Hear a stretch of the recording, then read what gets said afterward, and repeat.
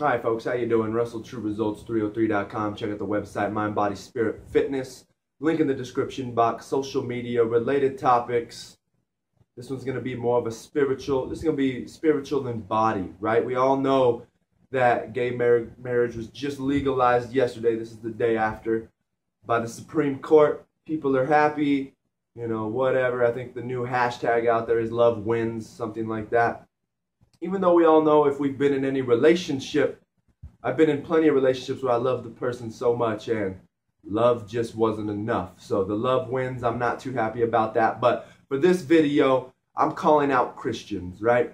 I didn't look in the Bible. I didn't try to do anything that way. But I know somewhere in there it says that we as Christians shouldn't judge others that are non-Christians. But it says when it comes to our own Christian community, we can judge and we can point out faults. We've got to realize when we're pointing out these faults, it's to help somebody, not to bash them and bring them down. So what I want to do with this video is I'm calling out Christians and how now all of a sudden we think that the sacrament of marriage has been destroyed. And I just want to point out to Christians how we have been destroying marriage for a long time.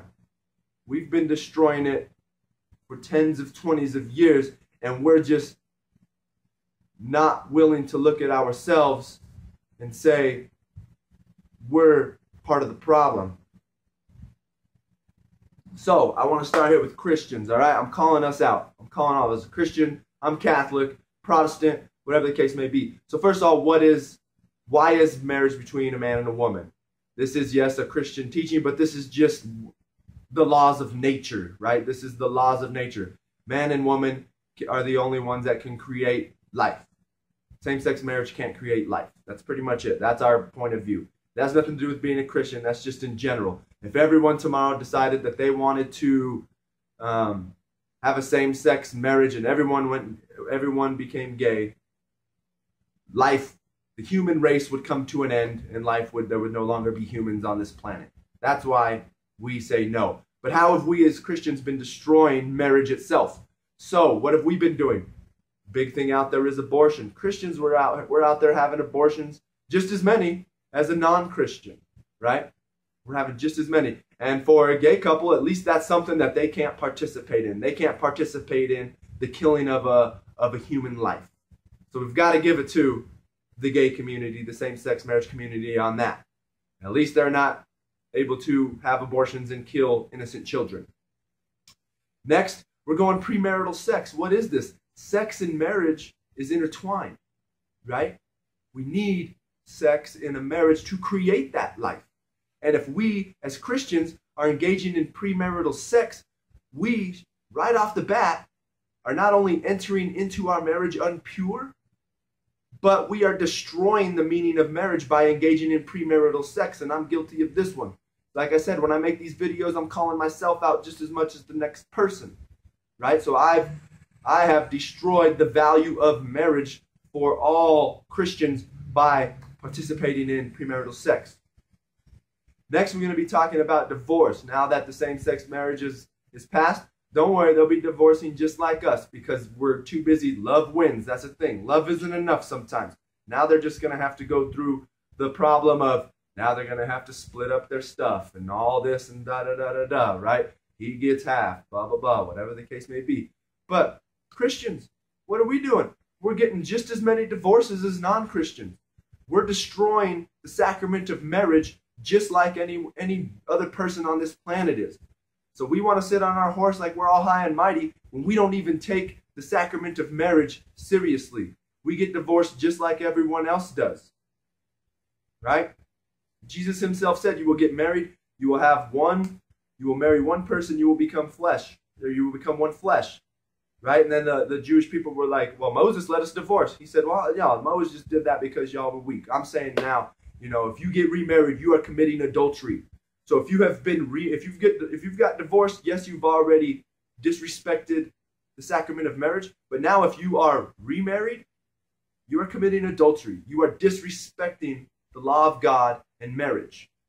Now the Catholic Church has something called an annulment process, and I don't know too much about it.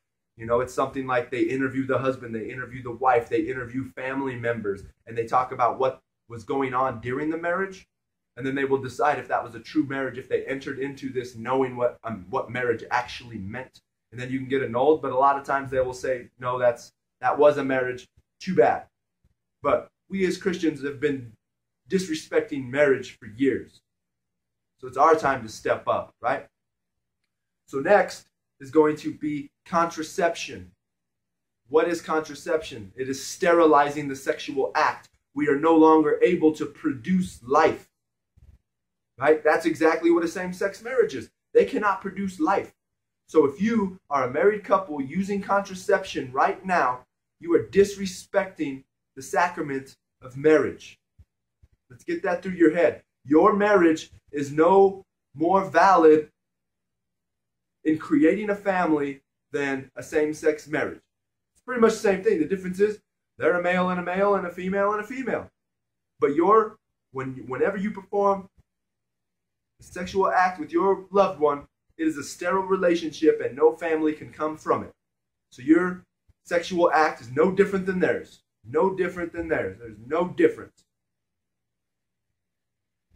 And that's why the Catholic Church teaches that you should not be engaging in premarital sex. In contraception. Because you are sterilizing the act of sex. You are playing God. You are not God. You are playing God.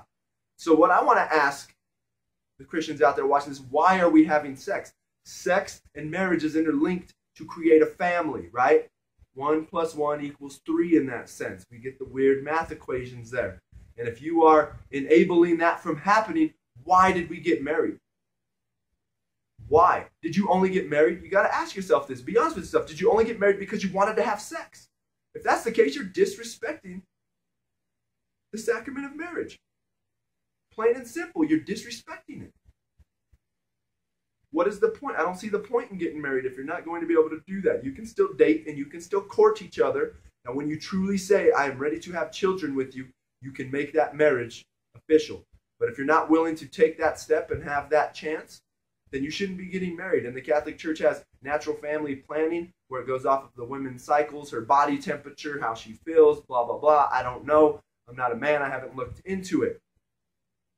So that's why this video is calling out 99% of those Christians out there, because that probably is 99% of Christianity of what I've just discussed in my list. We are disrespecting marriage just as much as anyone else out there. But now all of a sudden that this has happened, we have decided, oh my goodness, this is horrible, when we have been disrespecting the sacrament of marriage just as much as any other person out there. So unless you are not that 99% and you are that 1%, which is most likely a practicing Catholic, I don't even get that. A practicing Catholic. What does that even mean?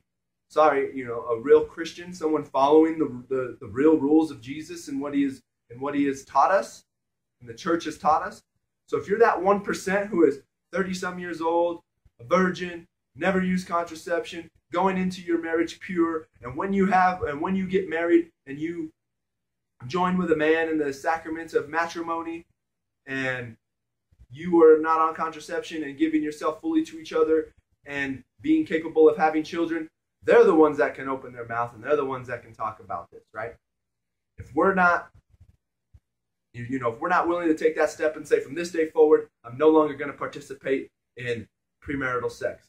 From this day forward, I'm no longer going to participate in contraception so that I can live the full life of what God wants in a relationship. If you're going through hard times in a divorce right now, and if you're going to tell yourself, I'm not going to get divorced, then we shouldn't be opening our mouths. It's that 1% that they are allowed to actually talk and have a thought on this, because they're the ones that are truly living out the Word of God. And hopefully those are the ones where we can start listening to them more and hear how beautiful marriage actually is when we live it out as God planned it to be lived out. So once again, a sin is a sin. If you're having premarital sex, that's no different. Your sin is no less than someone who is engaging in homosexual activity. If you're divorced, it's like I said, same thing. If you're using contraception, same thing. A sin is a sin. We hate the sin, we love the sinner. That's how it goes. So Christians, I'm calling you out. Let's start living this sacrament of marriage the way we are supposed to. Let's start respecting life, respecting ourselves, respecting our loved ones, and respecting God and His laws of most of all. So I hope this video puts some food for thought out there, Christians.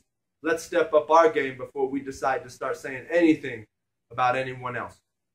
So once again, subscribe to the channel, share and like these videos.